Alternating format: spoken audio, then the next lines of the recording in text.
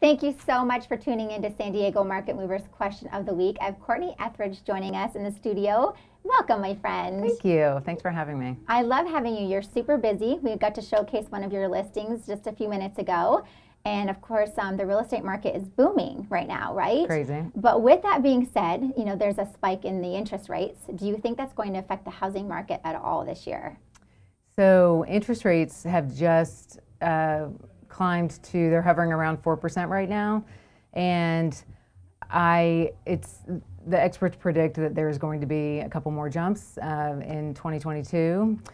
I can't speak for nationwide, but I can speak for Southern California, and I do feel that the market is going to continue to be as crazy as it has been. I think we might see a few less offers, but what I'm seeing with my listings are a lot of cash offers.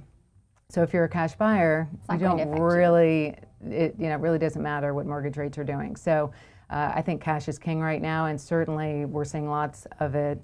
People are very liquid, in SoCal especially. So I think we might see fewer offers, but the cash is still there. Okay. So nothing yeah, to be concerned about. I think it's still going to remain really strong through 2022. Okay. Well, thank you so much for your valued opinion. I appreciate it. Thank you. Courtney joining us at San Diego Market Movers Question of the Week.